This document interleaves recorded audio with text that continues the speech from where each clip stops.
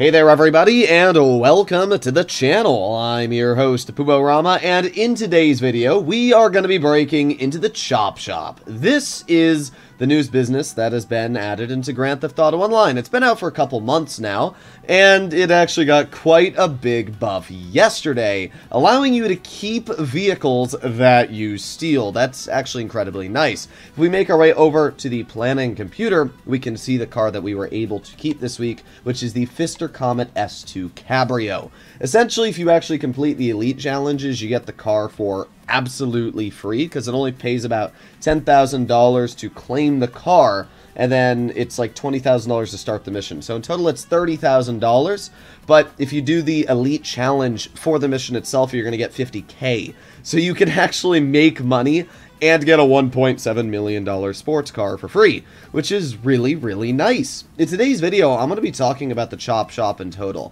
This is a business when it was first introduced into the game I really did not like. It didn't make a lot of money, but after Rockstar has changed it a bit, and after I've gotten to know it a bit more, I actually think this is a pretty good business, and especially if you want to save time and still make a lot of money, I would definitely recommend to pick this up. So let's get into it. Let's start off with location. Making your way over to Maze Bank foreclosures, you will see that there are in total 5 salvage yards, 2 outside of the city and 3 inside of the city. The 2 locations outside of the city are absolutely useless. We have Paleto Bay and we have Sandy Shores. Sandy Shores costs you $2 million, and you might think, wow, that's cheaper than a lot of the other locations, until you realize that Marietta Heights is only $2.4 million. Is it really worth it to save $400,000 to waste your time driving back and forth from the city to drop things off over and over and over? Just don't do it. It's a waste of time. I mean, sure, there are a couple missions where it might be faster to be in Sandy, but 90% of them are going to be done in the city. So I would just recommend to buy the city locations. Speaking of the city, there are 3 locations in total. We have La Puerta, we have Strawberry, and we have Marietta Heights. These 3 locations, I would say the worst is definitely La Puerta. It's not only the most expensive, but it's in the worst spot. It's inside of the salvage yard, so it's really annoying to drive to. Your vehicle doesn't spawn next to you when you call it in. The location's just not good. Don't buy La Puerta. I would definitely recommend to pick up Strawberry, but if you want to save a bit of money, then you can also pick up Marietta Heights, which are both pretty decent locations. I obviously don't recommend to really customize the interior. However, it is pretty cheap, only $75,000. Trade rates are alright. It's $450,000, and the way it works is it makes all the Moore's Mutual insurance claims half off. That's pretty nice. It also makes repairing vehicles in Los Santos Customs cheaper. So, I mean, if you plan on playing GTA for a while, maybe for the next year or so, then yeah, getting trade rates is probably worth it. However, if you don't, then I can't really recommend to buy the trade rates thing. We also have tow truck. This is an absolute must-have. Buy the beater tow truck. There's no advantage to buying the more expensive one. It's just the fact that the more expensive one looks nicer, but speed, overall tow truck missions, you're just saving $550,000, so buy the tow truck beater. And the staff upgrade is also pretty important. It is expensive at $625,000, but the staff upgrade allows you to have 2 vehicles inside of your workshop instead of 1. So I would definitely recommend to buy all of those upgrades I just showcased. And the wall safe as well. The wall safe allows you to store more money inside of your building, meaning that you have to spend less time coming over here and grabbing it every couple of hours. So overall, I would actually say that almost every upgrade is very important for the Chop Shop. It's going to cost you around $4.5 million to get this business fully kitted out. Thankfully, it's going to be pretty easy to make that money back. Obviously, after splurging $4.5 million on a brand new property, you're probably going to want to start making that money back. So let's talk about the 2 different ways that you can earn money with the Chop Shop. We're going to start off with the simpler and, in my opinion, best way of making money with this property, and that is the tow truck missions. Once you purchase the tow truck upgrade, you will see in the corner of your Chop Shop a tow truck. And launching a tow truck job is really easy. These are only going to take you around 3 to 5 minutes at the max. All you need to do is drive your tow truck over to the marked location, steal the vehicle, bring it back to the Chop Shop. That's as simple as it is. Some of the missions involve you dealing with cops. Usually what I do is I throw a sticky bomb on myself, blow myself up, I lose the cops, hop back in the vehicle, and finish off getting to the the location. It's only like a 20-second inconvenience as it is. The jobs are incredibly easy, and if I get one where it wants me to drive like 4 to 5 miles, I'll usually just load into a new session, set my spawn location to the chop shop, and start it up again. It's just way too easy to do these missions. And what is the payout like? Well, you can do 2 of these every 48 minutes. And judging that it's only going to take you around 10 minutes, that's not a lot of effort at all. In that amount of time, you're going to get $30,000 for each vehicle on average. It's going to take 48 minutes to deposit the money into your account, which you'll notice, but you are going to get about $30,000 for each car. So if you do 2 cars in 10 minutes, that alone is about $60,000 to $70,000, depending on how much they're worth. And that is not the only way that you can make money with your chop shop when it comes to these tow truck missions, because when you're salvaging the cars, you also increase your income of passive money, and that's really good. Every 2 vehicles that you salvage gives you the maximum income of $24,000 every 48 minutes. If you don't want to source any more vehicles, that income is going to slowly decrease until you're not making any passive money. But I've done the math, and sourcing just 2 vehicles, which will take you 10 minutes, is going to make you around $100,000 in passive income if you only do 2 vehicles and you just let it pay out. And if you add that to the around $70,000 you're going to make when it comes to stealing the 2 vehicles as well and getting the salvage value, that means that in total, you're going to make $170,000 for about 10 minutes of work. That's kind of insane. Then we break into the other side of the business, which is the stealing and salvaging of high-end vehicles. In front of me, we have 3 cars: the Jubilee, the Cinco Mila, and the S2 Cabrio. You are able to steal these 3 cars whenever you want, once a week. Yeah, it's really unfortunate on that one thing. Unlike other businesses where you are able to keep doing them over and over and over, once I have stolen these 3 cars this week, I have to wait till next Thursday until 3 new missions are added into the game, which is really unfortunate. Starting up these missions is pretty easy. You just pay $20,000 to do the setup cost, and now you can see we've got a couple different jobs we need to do.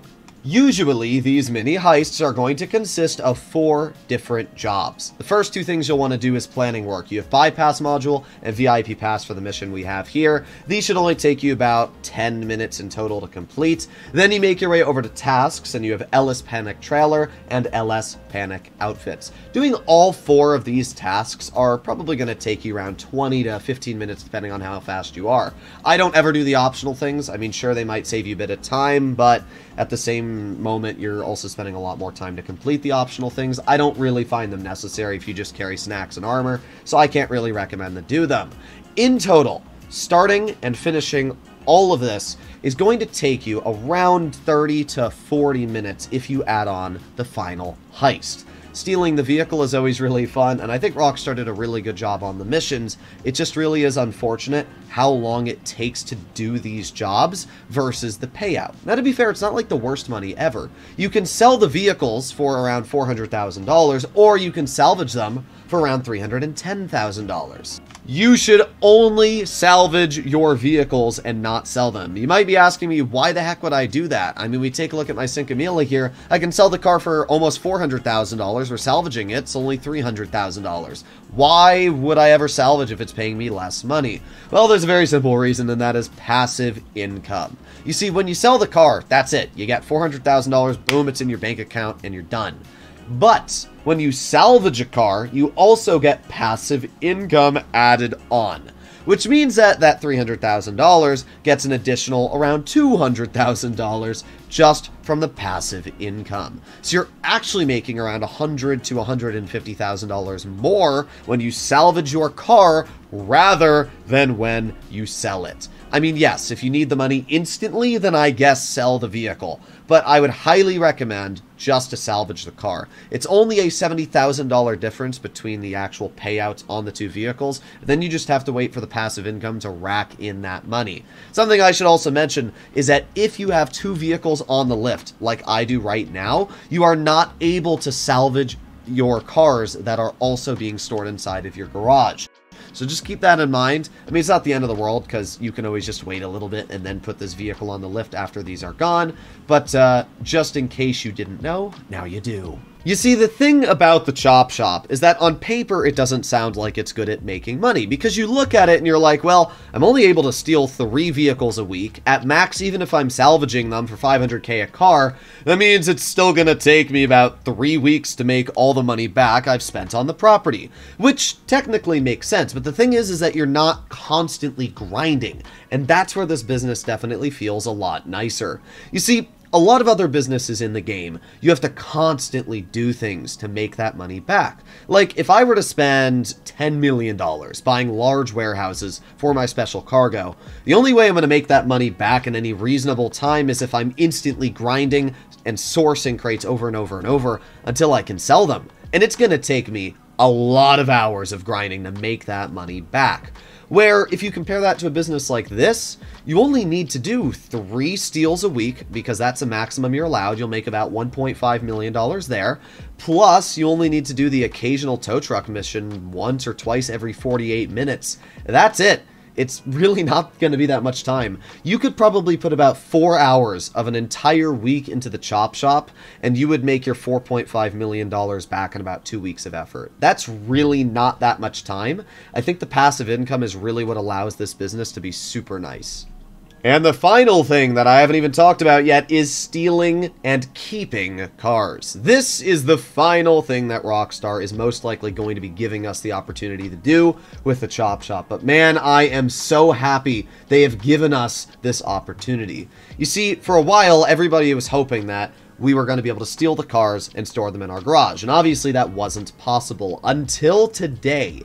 This week, for the first time, Rockstar has allowed us to keep a vehicle, the Pfister Comet S2 Cabrio. And it's incredibly cheap. It's only $30,000 to keep the vehicle. It's $20,000 for the setup cost, $10,000 to store the vehicle in your own personal garage. That's it.